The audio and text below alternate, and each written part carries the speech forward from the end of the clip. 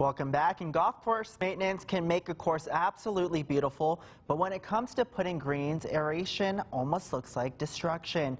18 News spoke with Mark Twain Course about this unique maintenance process. Okay, Brian, it's the time of year where people come to the golf course and they find out the golf course has been aerified or the greens have been plugged. But there's an important reason why you do that. Tell me why. There is. So the biggest, most important reason is to allow oxygen to the roots.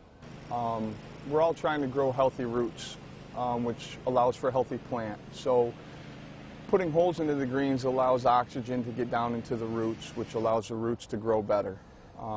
Which going into winter and then in turn into spring allows for healthy root growth.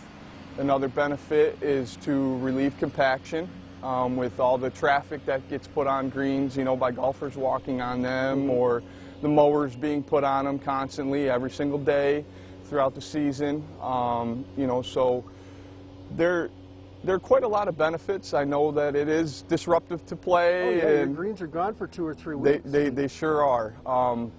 But the benefits are very significant, especially going into winter and then in turn coming into spring. It allows for that plant to be healthy going into the springtime, allows for healthy roots, allows for the compaction to be relieved in the greens and to pull organic matter out if that is an issue with your particular greens at a particular golf course. Okay. So, well, thanks, Brian. You're welcome, Rich.